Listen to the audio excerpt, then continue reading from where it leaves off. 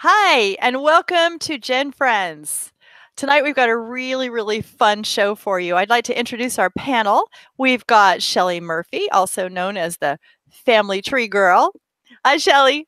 Hello. So glad to have you here with your new headset sounding good. Yes. Thank you, Mert. and although she's a normal member of our panel, our special guest tonight is the archive lady herself, Melissa Barker, Hey. and she's going to talk to us about archiving. Hi, Melissa. Hello, Cheryl. How are you? I am good. I'm good. I'm so glad to have you. I just want to kind of pick your brain for a little bit, but before we do that, I love the fact that you just kind of fell into this job. We would all love to fall into a job of being an archivist. Had I known Yes. earlier in my life there was such a thing, as being an archivist, I would have done so. I love touching and holding old things. So tell us about how you got involved. As you said, I kind of fell into it. I wish I had found the archive profession 25 years ago, but I actually found it when I was 42 years old. So I've been a genealogist for 28 years. I started in 1990, and in 2004, I became a professional genealogist. I was in the very first pro-gen group. And so that was in 2008, 2009. And my life was going along just fine.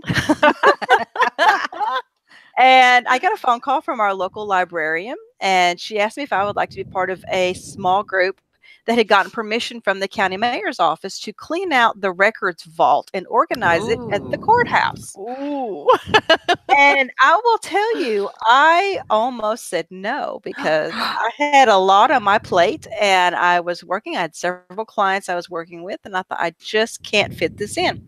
But I said yes. I said, well, I'll go check it out. It's for a day. We were just going to spend the day to do this. So 6 of us who were interested in history, the local historical society, and me got together. We showed up at the courthouse and we opened the vault door. Now, I will tell you the story that led to this. The story that led to this, even doing this, is a fantastic story. There's a local lady who was doing her genealogy research. Her grandfather had been murdered on the streets here in our county in 1921. And she was actually writing a book. And so could see, you're going to understand this, all of us will understand this. She could see the court records on microfilm, but she wanted to touch and see the actual court records. Yes. Bless her heart. Yeah, no.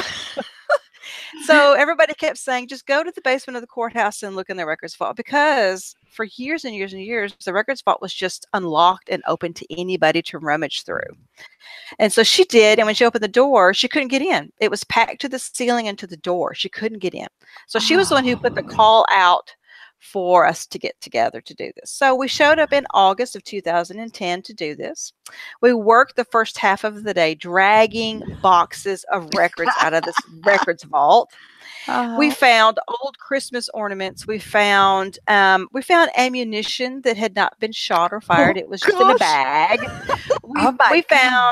We found court evidence just thrown in there. It was a mess. Boxes torn open, records everywhere. But so by lunch, we broke for lunch, went across the street to the court square to a cafe and had lunch. And we started talking about it. He said, we really need an archive to preserve our county's records. And we were all, yeah, we do. You know how you do. And then they said, well, we need someone to head this up. And of course, everyone sat on their hands. Nobody said or raised their hand or anything, including myself. And they all turned around and looked at me and they said, Melissa, you do genealogy research. You need to do this. And I was like, oh, no, I know nothing about being an archivist. And I didn't. I've worked in lots of archives, but I didn't know the first thing about being an archivist. For some reason, my mouth said yes. That was the inner you. Yes. And so we started this archive. The legislative body voted November the 15th, 2010 to establish an archive. I can give lots of credit to the Tennessee State Library and Archives here in our state because they are huge about supporting county archives and their archivists. And they offer a program to county archivists called the Archives Institute. It's a 3-year program where they train you to be an archivist for the Oh, county. wow. They don't offer it to anyone who wants to be an archivist, only to their county archivists, because they want to make sure they have archivists in place that know what they're doing. So I went through the 3-year program from 40, when I was, like I said, 42 years old. I went back to school and became a certified archives manager. And so the rest is history, as I say. It's been almost 9 years. And I like to say that our archives was formed because of a murder that happened in 1921.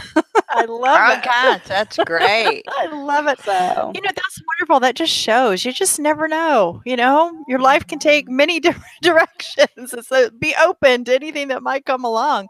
I love that.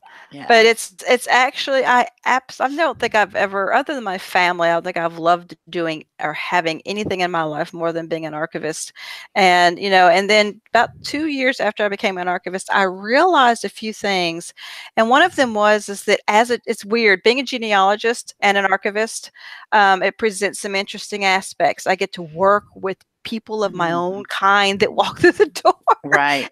And I understand them, but I got to really paying attention to what they were researching in, and the fact that there were some record sources that either they didn't know about or they were intimidated by.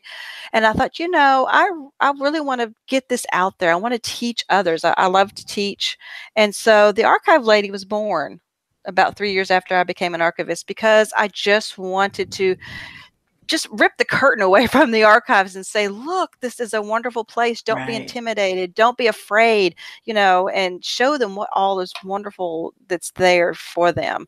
And to help genealogists or anyone to preserve their records, their artifacts, and things like that, because we all have them and we wanted them to be in good shape when the next generation gets them, because I've seen a lot of stuff that has just been destroyed because they weren't taken care of. But that's how I got started, and I hope to be doing this, and I'll probably be doing it until the day I die.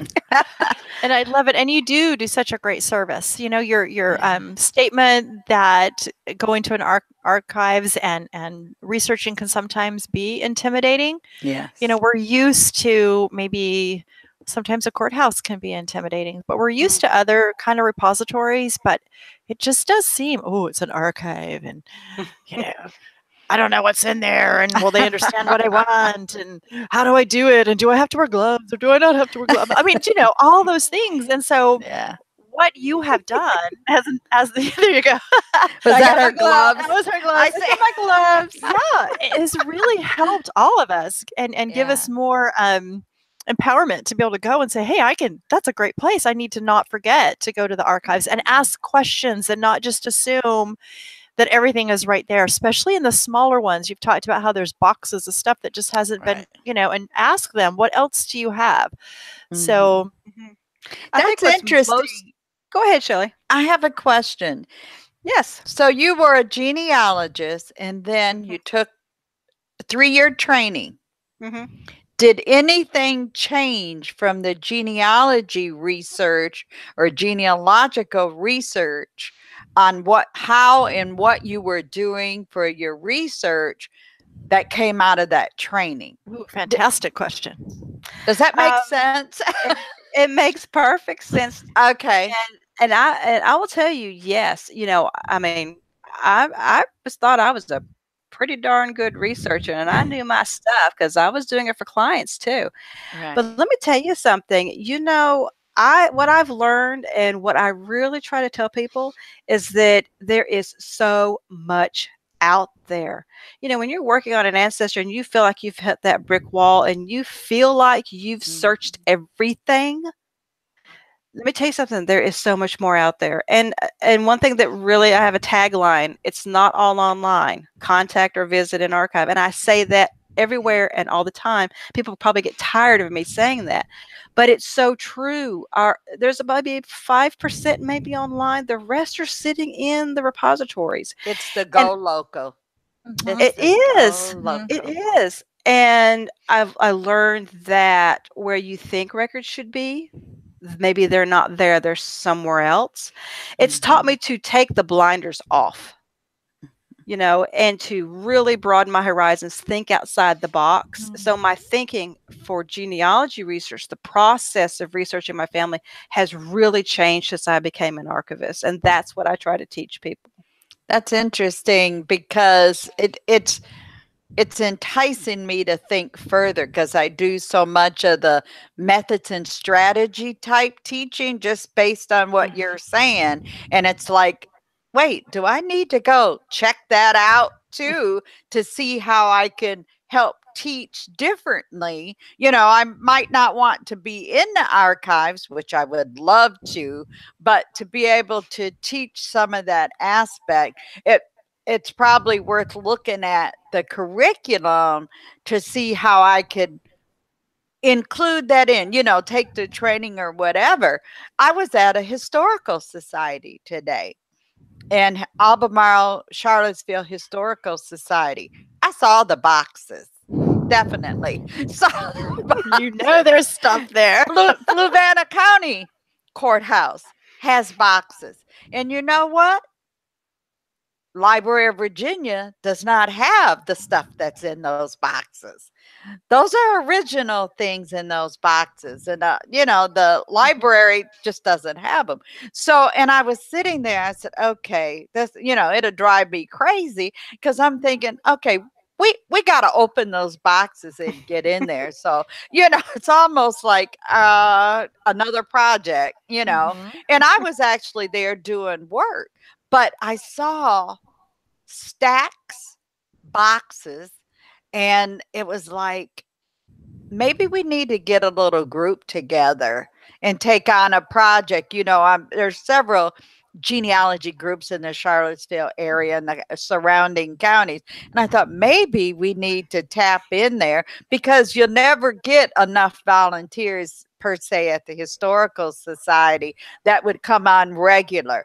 We could take on a project.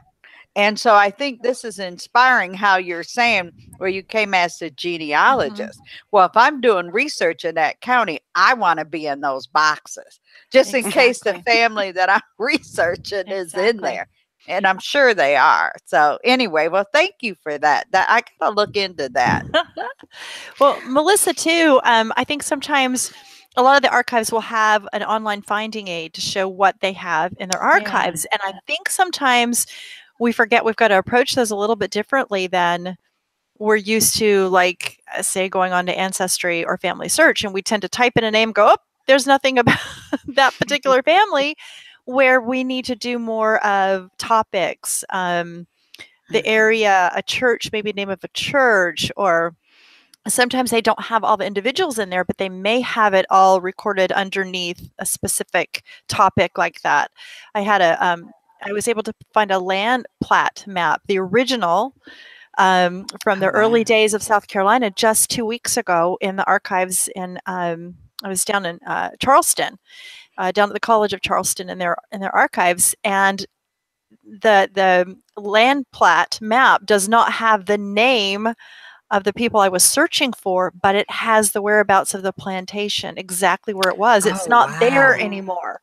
And so I can present that to the family saying, okay, it doesn't, this is where it was. At least now we know exactly where it was. And it shows, the rivers, and had I not searched for the name of the plantation or the area or whatever, I would have never found that looking the name up.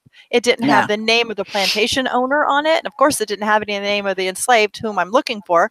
Right. But playing around with those search engines helps a lot because they're different. They're a little bit different. And is that the way you work there in your archives? It's more of a broader search, or do you try to get all the names in there too of the people that are involved?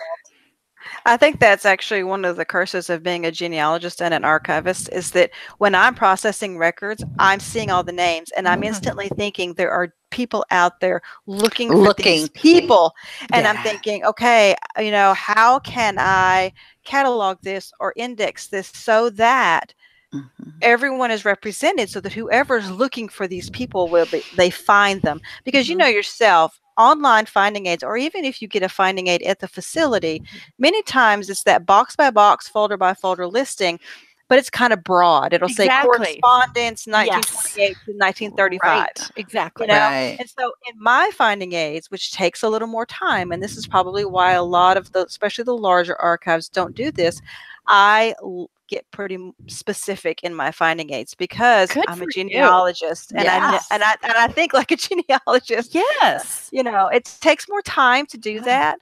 And I tend to do every name index for some of our documents. I can't do it for every single one, but my goal is hopefully to do that. As I process records, and processing means, they come into the archives just, out of the attic, out of the barn, however they come. They have to be cleaned. They have to be flattened, taken all the metal out, put in file folders, boxes. As I'm doing that, I'm reading these records and I'm thinking, there's genealogists looking for this. I know they are. Or I'm looking at it thinking, wow, that's an interesting document. I hadn't thought about looking for those kinds of records for my own family. Right. Instead of, we have it in our head, a list. Okay, we look for this, we look for this, we look for this. And then we don't have all this other. A good example of that is recently we unearthed a document that was in a box of a bunch of stuff. And it was dated 1919.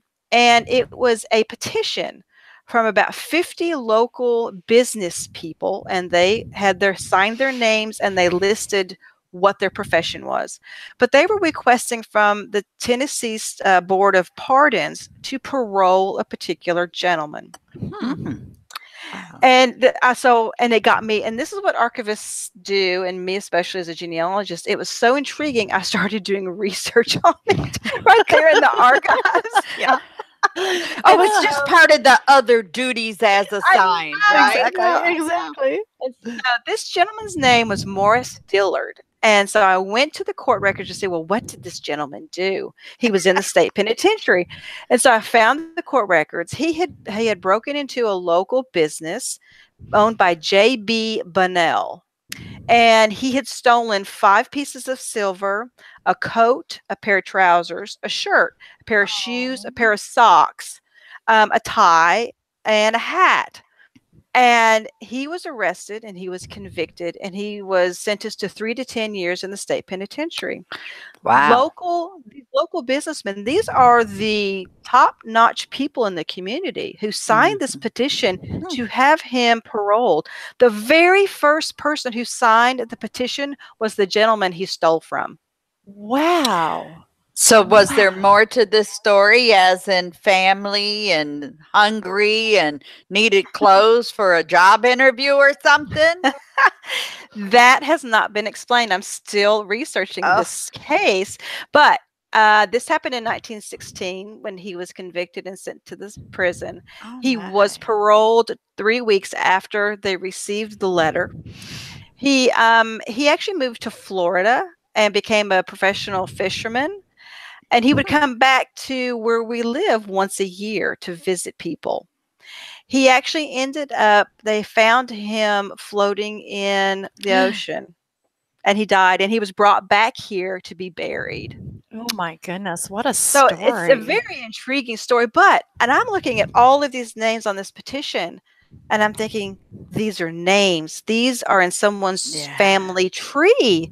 And it was in a box of miscellaneous, and it's not been microfilmed. It's not been digitized. It's not been anything. And I'm thinking, this may have someone's name on it, and it's the only reference of that person on a document. Right. How many of us have ancestors? We can't find anything with their name on it. Right. And so that's the kind of thing I want to share with people, the excitement of using archived records, because I think a lot of us, we just do this. We get to the point where it's like, okay, I've done all I can do. I can't do any more. Right. I want to inspire them and encourage them and say, yeah, there's still stuff out there. Well, you're doing a good job. My goodness. I'm gonna look for the online class. Well, you were off of here. you were also talking about, the files that have the correspondence and all that kind of stuff. The letters. Well, use that fan club, because as I was there looking for stuff for the people I was looking for, I was looking at people that would have known them. And as I was looking through the correspondence, of course, they didn't write to anybody that I needed, but there were people in there, when you read those early 1700s romance books and people leaving their calling cards and they want to, they want to come visit, but there were calling cards from people signed by their friends in there. And so that person's family may be trying to prove that they were in Charleston at that certain time. All they need to do is research the fan club and realize that they knew these people and go look in their files and see if you can find anything. There were notes. Will you go walk, on the Battery with me, blah, blah, blah, on this day, just all sorts of really cool things in there. And I'm like, why isn't my people in here? But that's okay. So, think outside the box and do that fan club and go research and see if you can find manuscripts or letters or any kind of documents that belong to those people. And your people may be included. So, think outside of your surnames. Yes. And a perfect example that this type of record source I love to begin with, but I also love to process in the archives are scrapbooks. Oh, yeah.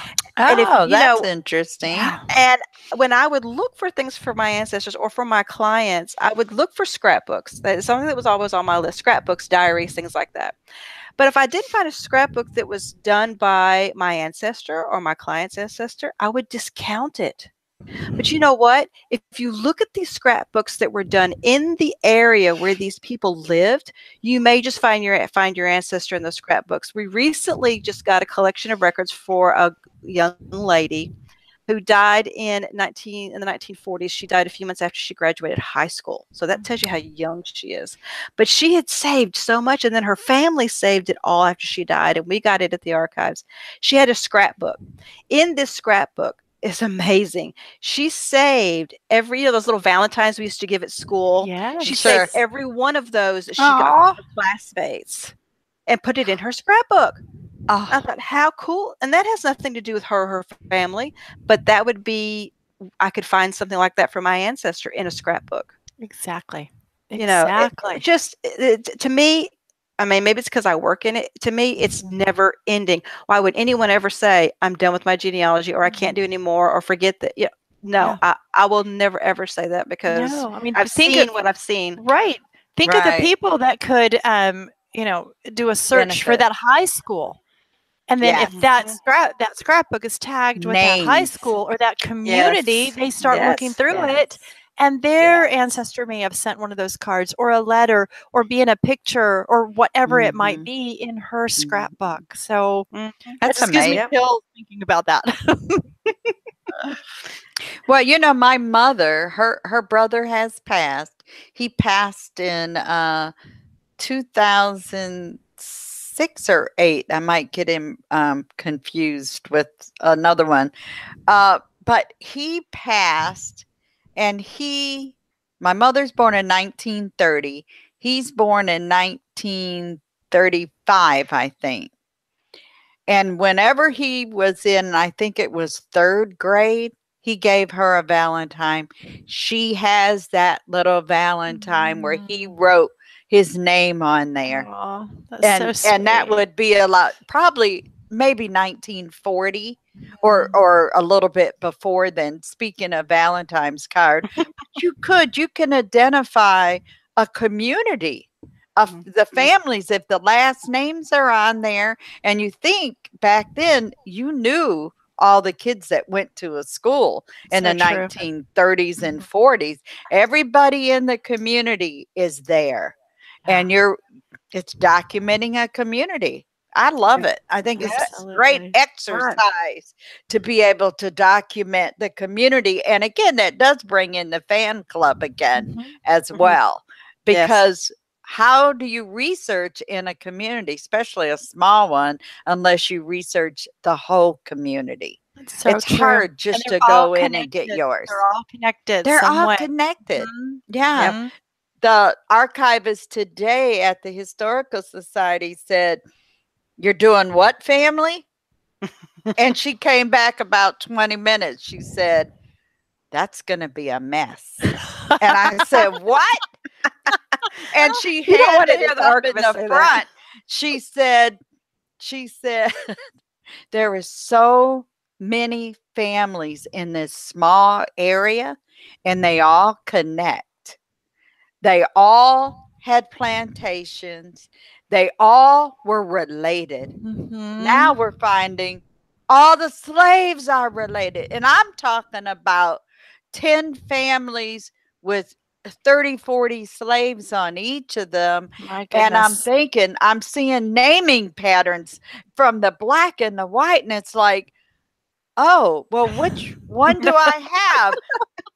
So I have to build a case to make sure I got the right household. And I found 6 heads of household, all with the same surname. I don't know. This is the white family, the slave owners. I don't know if they're all brothers or if one is a father and the rest are sons. So I have to research all 6 of them in order to get down to where I'm at. And I'm thinking, you're right. It's going to be a mess because there were so many with the same name, white and black. And it was like, are you kidding me? She comes over. She made copies out of a book. She said, I pulled all the Lewises in Albemarle County. Here's 8 pages. Oh, They wow. all have Albemarle County Lewises on there. Good luck.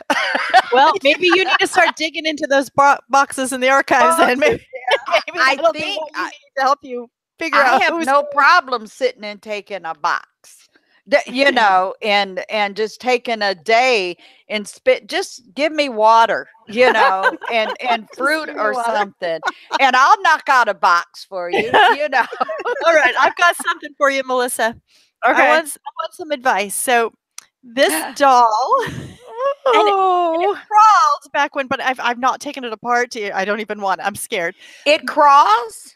It was one of the first crawling dolls, and my grandmother received it in the late 1920s to early 1930s. Her father worked for a department store in downtown Sumter, South Carolina. And she was the baby. And he brought this doll home for her, and it crawled back in the day. How did it crawl? I don't know. I would have to take the whole thing apart, and I'm afraid to do it. There's something back in here I can feel. I'm afraid to take the, don't do it. Because I'm afraid it would just rip. I've got it right now. I mean, all the hair, I don't know. I guess it had hair maybe. I don't know if it really had hair, if it's just this might have had a hat. Might have had a hat at one point. She kept it in a trunk for many, many years and always said, that I could have it. And then one day she just said, that doll, you want it? Yeah. Yeah. So it's in a glass case. And I want to be able to just keep it on display. Is that okay? It doesn't get any direct light. It's okay to put it on display as long as, like you said, there's no direct light. The only thing that I would encourage you to do is you're going to have to kind of get in there and make sure that there are still no batteries in there, because the acid in the batteries can corrode. I didn't even think about batteries in 1929, but I guess it could have you batteries. need to check. Yeah, you're right. Yeah, you do, because it's got okay. If it crawled, it had a motor of some kind. You're right, and I don't feel anything that would wind. So you're probably absolutely right. Yeah. So I would mainly do that, because the batteries, if they haven't already, they're going to corrode. But yes, you can keep it on display. Okay. Like I said, but keep it in an environment where I would say cool, dry, and dark. Now, not like in a basement dark, but dark, not any light directly on it. No direct lights on it at all. Now, and I would suggest that 2 or 3 times a year, I would actually take it out of its case and make sure that everything's okay with it, and you can still keep it on display. But if you ever want to store it, I always say in the archives world, less is always more. the less you do to something is always the best. And in that case, something like that, you would want to just get some archival tissue paper and gently wrap it, not tightly, but gently wrap it, and then put it in an archival box. Now, make sure when you're putting anything in an archival box that it doesn't move around in the box because it could get damaged. So crumple up newspaper or crumple up archival tissue paper and put around it. But like I said, that's all you need. A lot of these archival stores online, they're great to get online and look through what they have. But I always encourage people to write or request their paper catalog and have it sent to you in the mail. It's kind of like getting the Sears and Roebuck Christmas catalog wish book, you know. And it's easier for me to sit down and look through there to find things. And let me tell you something, there's a box for everything. And so, you know, I love it. And some of these places, especially Gaylord, I know Gaylord does it. I don't know about the rest of them. That you can actually order specially sized boxes. Oh, okay. Specifically for your item. That's good. We'll ask Cheri to put that link. Yes. Yeah. It's interesting when you brought out the dowel. I actually have the last dowel my grandmother gave me. All of us girls, granddaughters, we got our last dowel at age 10. Now I'm 66, sweet. So that's how old, you know how old that dowel is. My mother crocheted a dress onto it, and it doesn't have hair like that one, you know, but she keeps it dressed up, but we have not put it in anything. So and we have it sitting in a rocking chair, a little wicker rocking chair, but I think I need to close it up. You know, I need to get that box and the tissue paper. You know, even though it's beautiful, nothing's wrong with it. Well, one leg, my youngest brother, hammer in the leg. He hit the leg. So their tape is still on it from, you know, back Yeah, those boys. My boys know. took their G.I. Joes and they would attack the Barbie dollhouse all the time. So I know those boys. Yes. I don't know why he did that, but I just thought about that.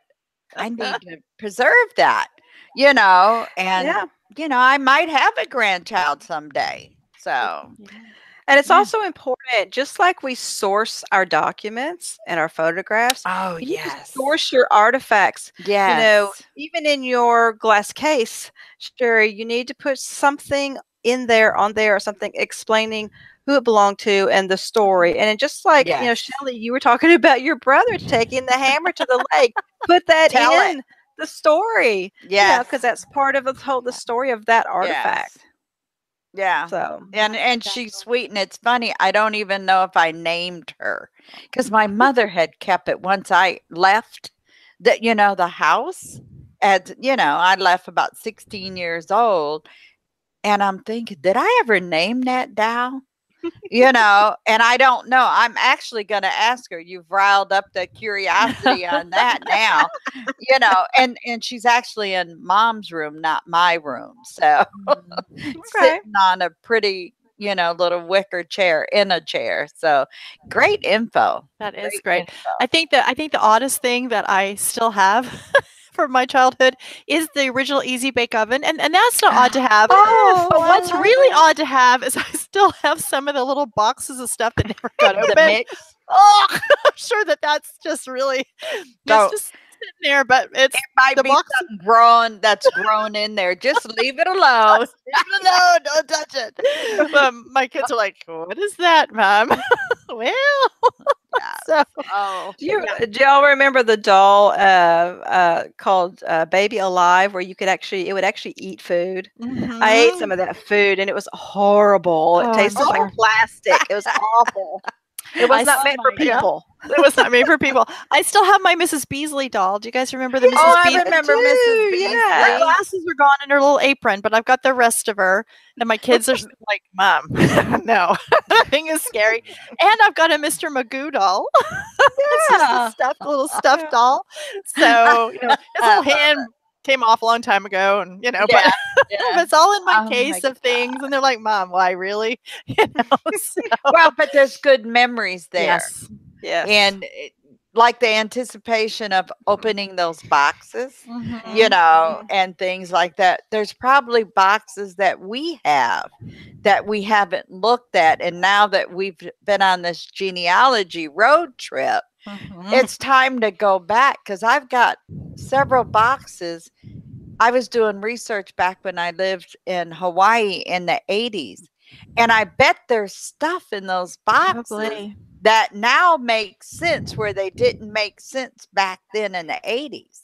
Yeah. And I Yeah. thought, I just now I have a little more time, to actually go through there. I might go look at one of those boxes.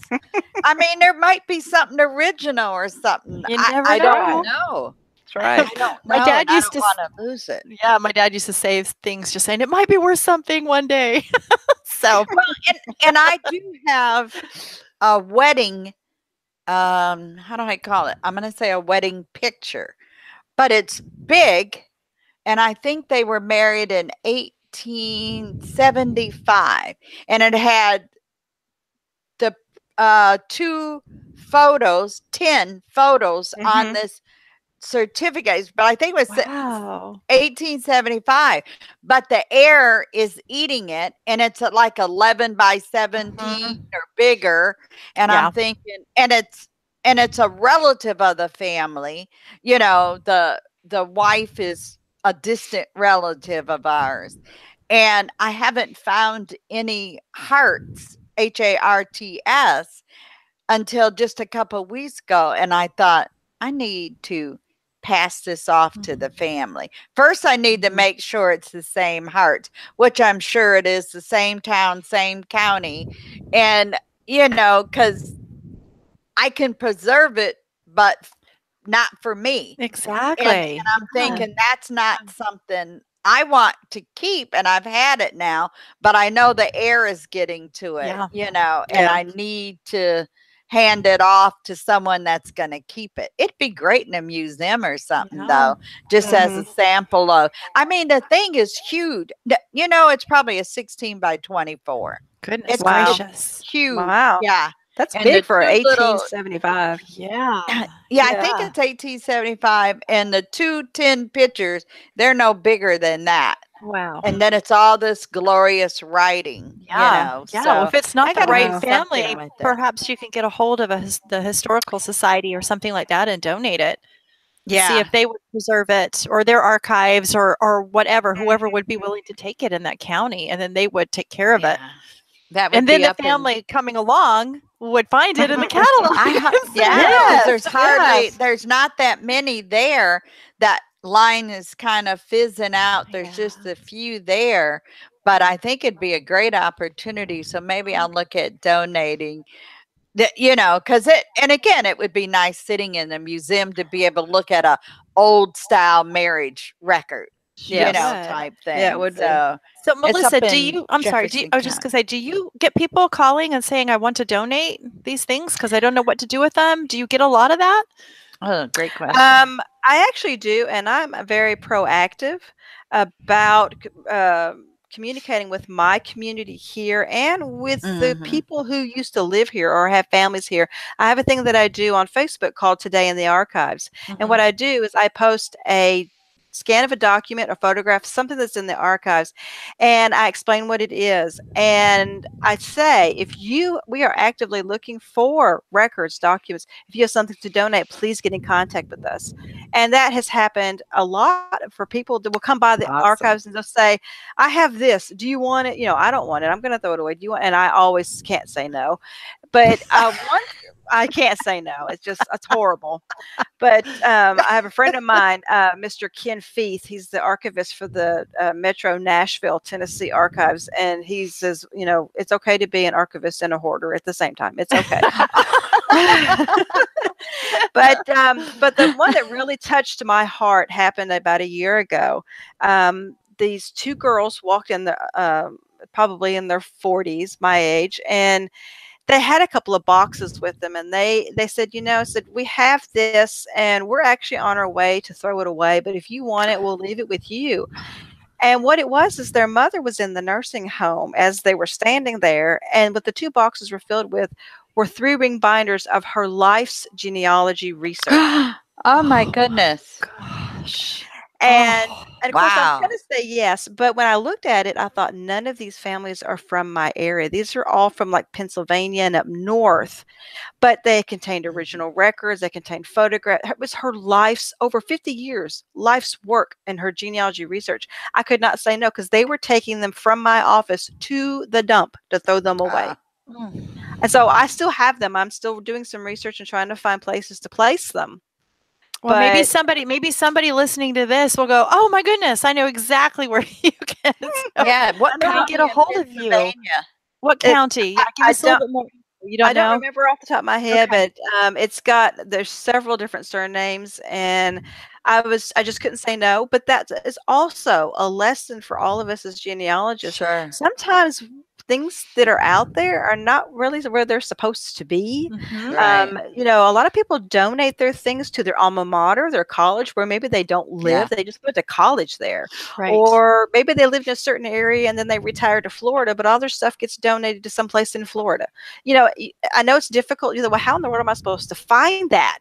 Well, you just keep looking, maybe it'll get cataloged and put online. Or asking questions. Yeah. Exactly. Or asking, yes. Exactly. And as you said, maybe it'll get cataloged and put online. So doing a search with some places like, Hottie Trust or Archives Grid or, places like that, you'll be able to find them through there. Yes. Well, if it's Franklin County or Cumberland or Janita, or the other one starts with an M and it's right next to it, and that's Chambersburg, Pennsylvania, is in Franklin County, so it's a very heavy Civil War area too. And so let me know. I'll let you know. Historical Society would probably love it. Yes. Yeah. See, this is what Gen Friends is all about, right? That's right. That's right. Learning from each other and helping from each other. And we are so past our time. I know. This was so much fun. We could go on for hours, but ain't nobody want to listen to that. So we need to keep this short so that people enjoy it and want to listen and leave their comments. So Melissa, thank you so much for everything that you've told us tonight about archives and your history and how you got involved and would we all be able to just fall into something like that? We would all love it. So we are grateful for everything that you do to help us to be able to preserve our documents and our dolls and everything else that we have from our ancestors and from our own lives, from our children's lives. And Shelley, thank you so much for your help tonight and your comments and being here. We sure appreciated you being here tonight. Thank you. Thanks, everybody. This has been Gen Friends, and we're grateful that you were able to join us, and we'll see you next time. Bye, everybody. Bye.